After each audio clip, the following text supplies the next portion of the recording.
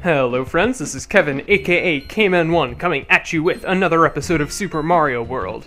In the last episode, we tackled World 4, which doesn't really have like a cohesive theme to it, besides like bridges or something. Anyways, in this episode, we're going to be tackling secret exits in Vanilla Dome. So, let's jump right into... Shut up. Shut up. I'm good at this game. When I'm not recording, I swear. Anyways, you've already seen me play this level if you've been watching the rest of my videos, so I'm just going to go ahead and cut to the secret exit.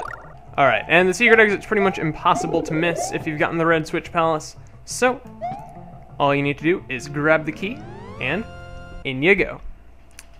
And that's all there is to it, folks. Honestly. So, now we have Vanilla's Secret 1, so let's just jump right in. And this is definitely a standout level to me, because it's basically a climbing level. Which, I mean, you might not think that climbing would be very standout, but in a game of pretty much all side-scrolling platforming, top-down is very, very different. And I'm just failing spectacularly right now. So, I'm going to stop failing, and what we're going to do is succeed. Because success is the opposite of failure. Or at least the antithesis. Maybe not the opposite, depending on how you look at things like opposites. But, you know. Whatever. I'm not here to talk about nomenclature. I'm here to play a video game. Alright. And the secret exit for this area is a little bit difficult to get if you don't have a cape. So, I might have to just come back for it. But yeah, I'm just going to come back for it once I have a cape. But it is very much worth your time to go ahead and take care of that, if I do say so myself. So, as far as the normal exit for this area, you're definitely going to want to be taking advantage of these springboards whenever you can manage to grab one. Though, actually, now that I think about it, this one's pretty useless. And all you need to do is take this pipe over here, and we're already at the goalpost. And will I get... Nope, 28. I thought I was about to get the 40, like, legit for that time. But I was wrong, because I'm bad. Anyways, I'm going to go acquire a cape, and I'll be right back for the secret exit. See you guys back in just a moment. Alright, and so before, when I said that it was tricky to get the secret exit without a cape, I basically meant it was functionally impossible. So that's basically how you're going to want to get to the secret exit for this area. And once you have accomplished that simple task, all you need to do is just head right in. And what do we get for the super amazing secret exit for Donut Secret 1, or Vanilla Secret 1? Donut Secret 1 was a while ago. What do we get for the super amazing secret exit of amazingness and epicness? We get another path into Star Road. Very, very nice. I'm not going to bother showing that again because I've already shown it twice, but that's pretty much all there is to it. On to Vanilla Secret 2. This is a pretty straightforward level. Not really much to say about it, except we get a Yoshi. Yoshi is always enjoyable when you have access to him. And there's really no point in me trying to get that cape because I already have a cape. This is actually a level where you can rack up a lot of 1-ups if you do have a cape. So, I barely messed that up.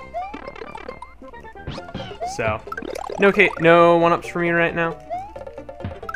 But, that is quite alright.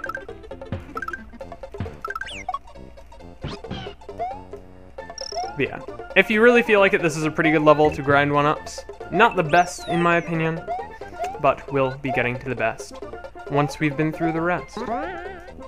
Oh. I didn't even know there was a cape there. See? Learn new things every day.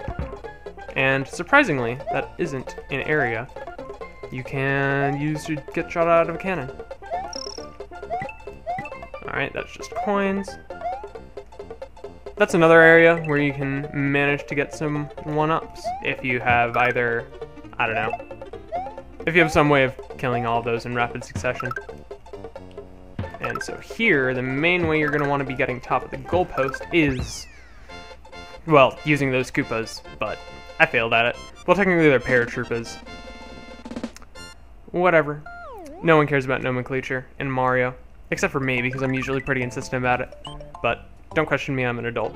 We've been through this. And actually, this is a cape level, honestly. And so the big mechanic of this is you're going to want to ride the dolphins. And no, that's not an innuendo for anything.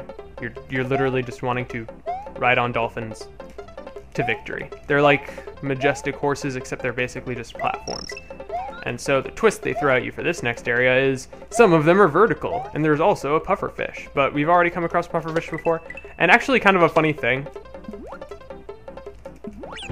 is that having Yoshi honestly completely breaks this level, because you can just basically dance around on top of his head, and he can't really do anything to stop you.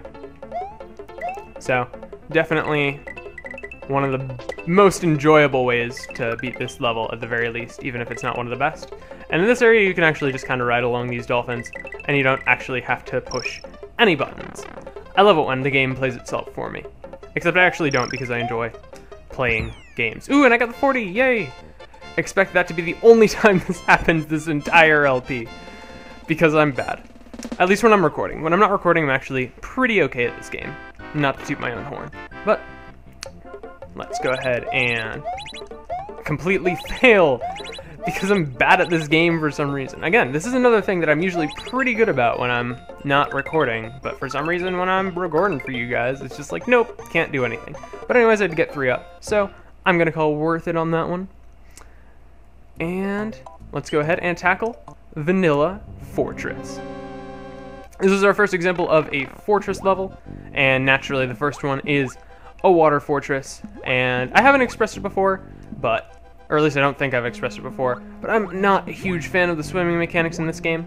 I'm pretty good about them after having played this game for however long, but as compared to the other controls in this game, they feel very, very imprecise and kind of tough to control. But I mean, pretty much no one enjoys water levels in any game. It's why the Water Temple is so universally reviled in Legend of Zelda, and why no one really remembers water levels as their favorites in Mario games. But I digress. Anyways, now we also have underwater thwomps, which, okay, I guess it doesn't really make no sense, because in real life rocks can do just fine underwater, but I'm thinking in terms of like Pokemon logic, because a thwomp would definitely be a rock type, or maybe like a rock ground type, so it definitely wouldn't do well underwater. Anyway, this is our introduction to Reznor, and I'm not talking about the frontman of Nine Inch Nails, because we don't listen to industrial rock on this channel. But the basic thing is you're just gonna want to bop the platforms they're standing on with your head, and then take them down thereby. All there is to it, honestly, not very complex stuff to be done there. And so, with Vanilla Fortress taken down, we now have access to Butter Bridge 1, and yes, this does mean there's going to be Butter Bridge 2. And these are auto-scrolling level, well, this one's an auto-scrolling level, I'm pretty sure the next one isn't, if I'm remembering correctly off the top of my head. But truth be told, my practice run for this was a few weeks ago, so I'm not totally well-versed in what every single level is, like I'd like to be. But what can you do? Anyways, the main mechanic here is these are kind of like scales, like you need to use their balance in order to platform up them. And we'll kind of get into an area where this is, like, utilizing that mechanic is actually required.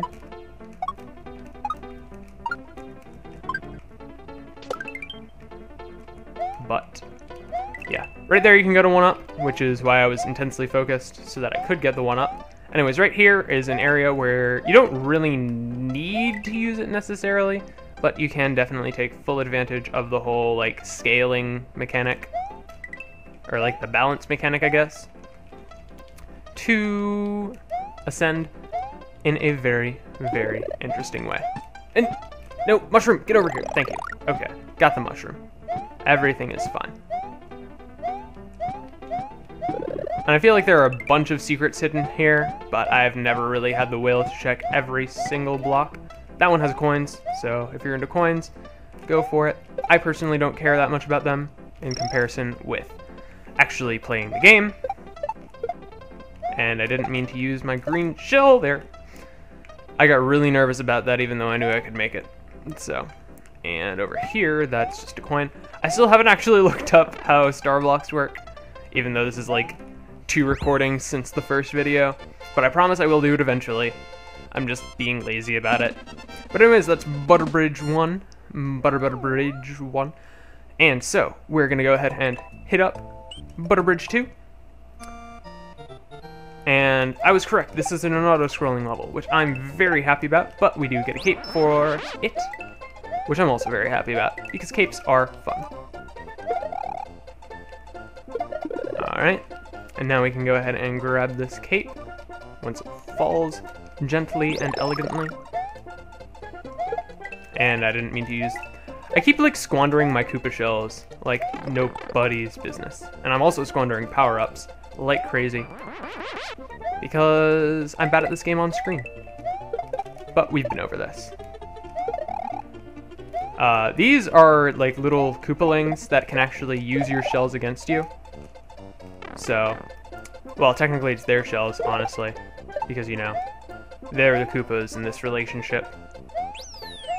But they're my shells because, as you may be aware if you watch Game Theory, Mario is actually a sociopath who is bent on destroying Koopas for his own personal gain. And I'm so bad at this game right now. But fortunately, I was right after the halfway point, if memory serves, so very little in the way of progress lost. And really, really, game, why are you doing this to me right now? Alright. Can I get it on the 3rd try? But yeah, you can actually tell the basic differences between the little Koopalings. The fatter ones, basically, are the ones which can kick the shells back at you, and then the skinnier ones cannot. They just die to pretty much anything, honestly.